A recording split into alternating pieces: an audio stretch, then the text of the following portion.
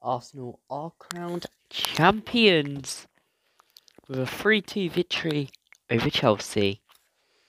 But let's see the celebration first of all, before we listen to the highlights.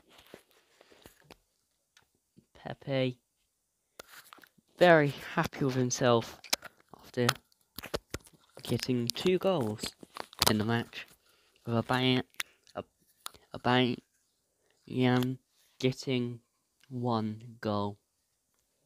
He got the first goal, Aubameyang. Here we are. And it is Aubameyang going to be lifting the trophy here.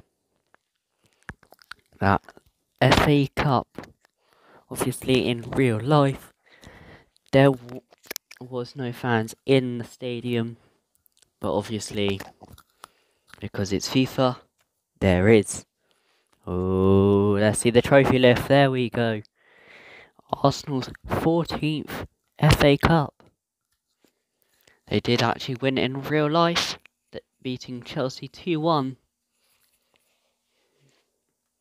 With Chelsea going up scoring the first goal to put themselves ahead, and then Arsenal struck back, and then Chelsea went down to 10 men after Arsenal had got their second goal to put them ahead in the cup final.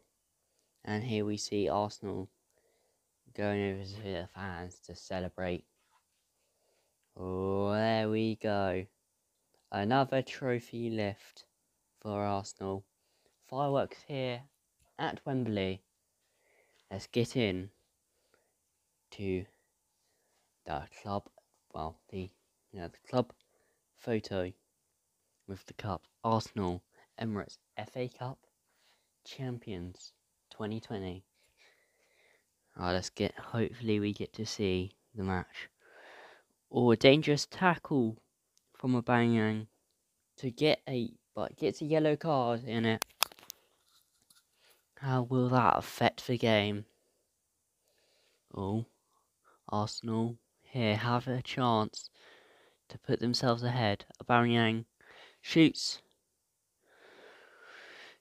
just scores. The keeper did not seem to be able to get there.